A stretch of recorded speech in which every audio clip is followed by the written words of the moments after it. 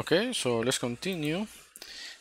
In this video, we're going to add the configurations. So this is going to be a short video, I guess, just to handle all the configurations with MySQL and Firebase, just to have all that so we can focus on the other routes. Well, this one is not doing anything, but okay, let's say here is going to be our config. Okay, no config. So we already have Flask here, Flask MySQL and we're going to create this config, okay, that is going to be used by Flask.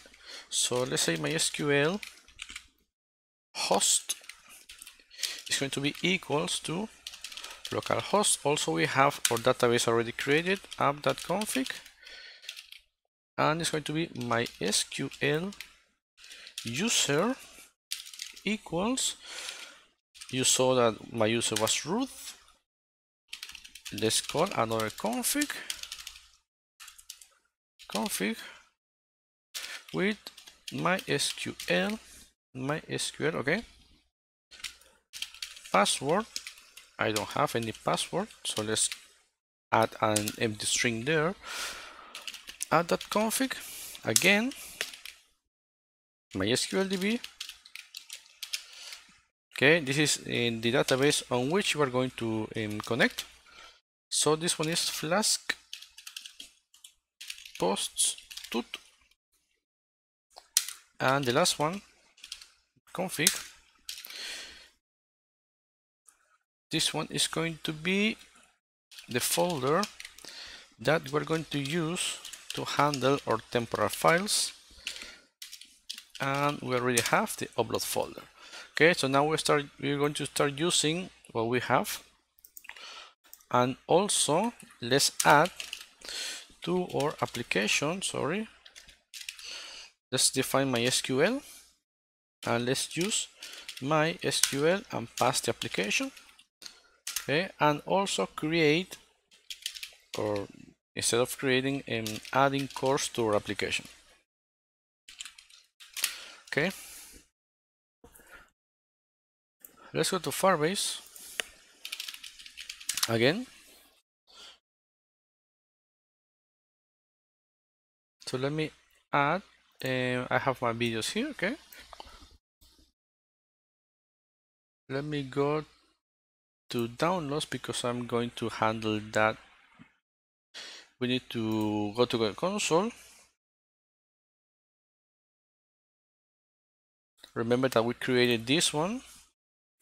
Okay, or you should have your application created. And let's go to web. Let's say Flask tuts. No, Flask post tuts, just like that. Fuck it, tut. Let's now configure the hosting and register application.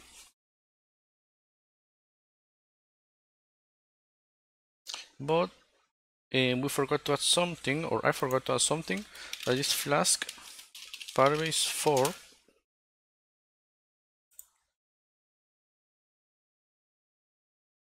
No, sorry, it's Firebase 4.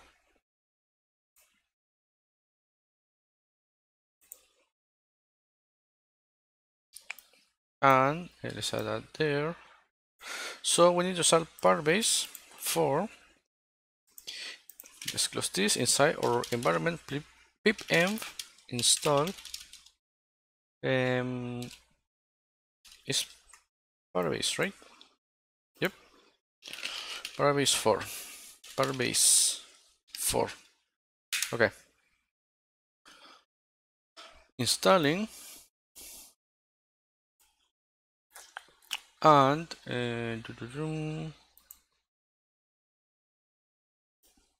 let's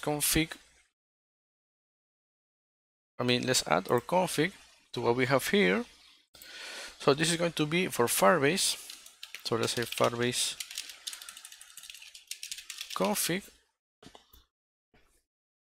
Okay, let's wait for that to install. It's still installing Firebase. So here we're going to add an object, and let me get my all this. Is this one, and here the only difference is that we're going to add or wrap the keys inside quotes, double quotes.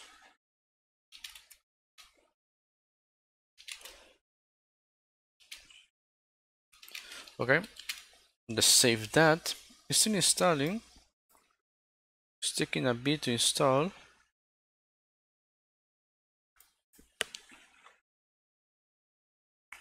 And what else can we do? Because we need that. Okay. Well, let's add here a comment.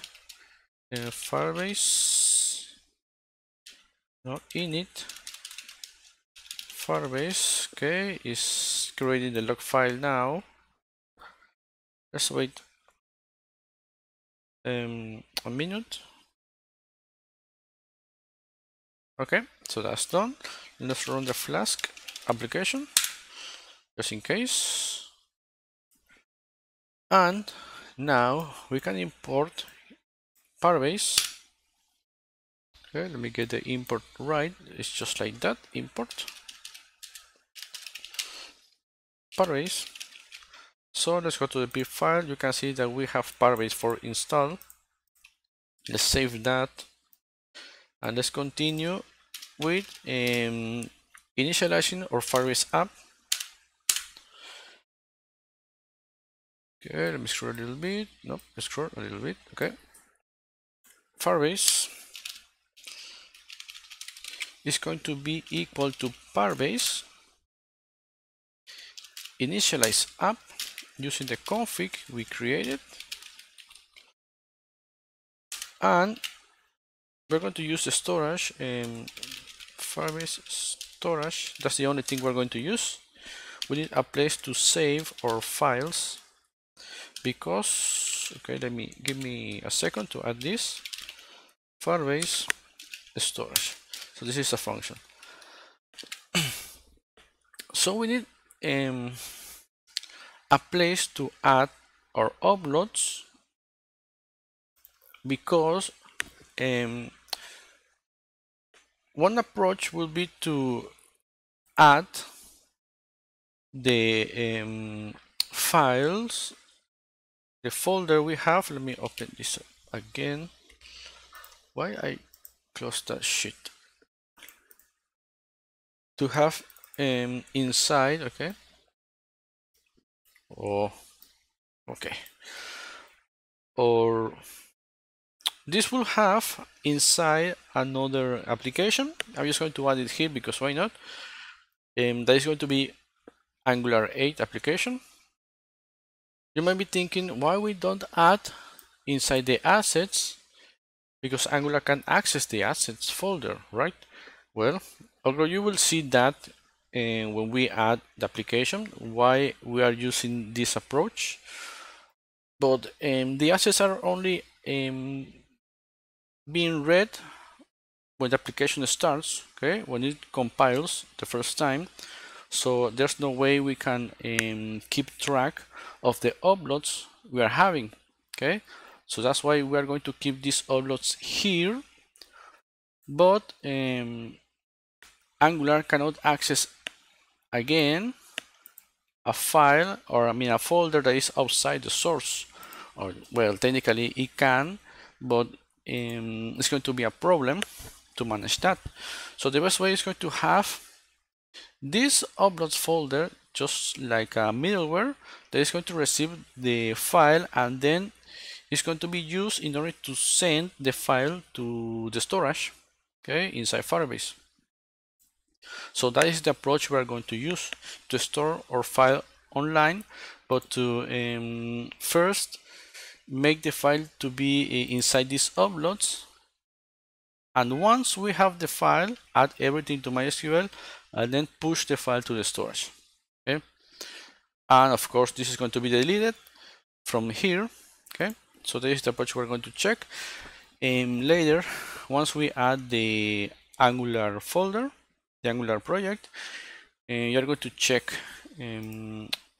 this in a better way. But right now, let's do something, because we need to,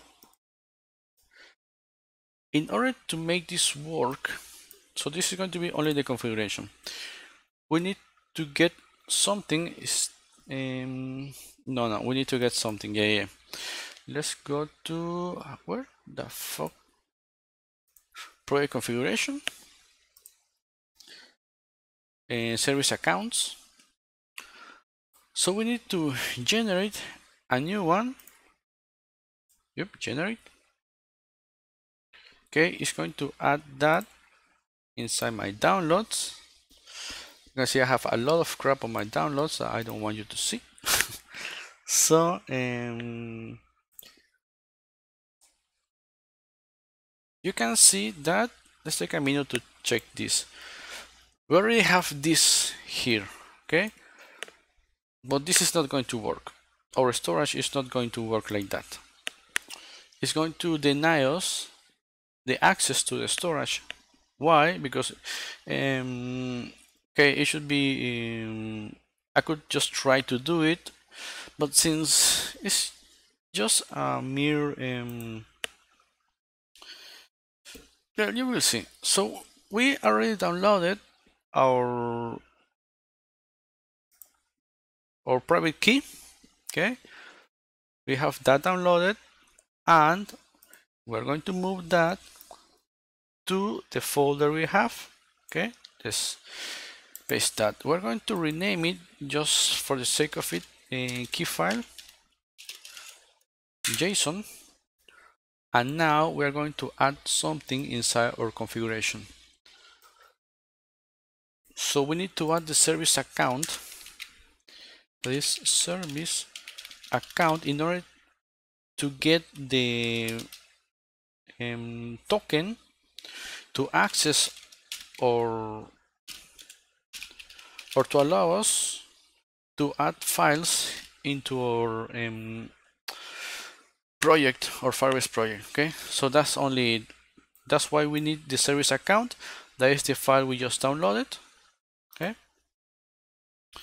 and we already have the storage here. The app is initialized, so let me close this and start it again. You can see the server is running again without any problem, and we have everything set to start with MySQL. So you saw how to create the database, how to create this file, okay, with Flask, how to install the dependencies inside the environment.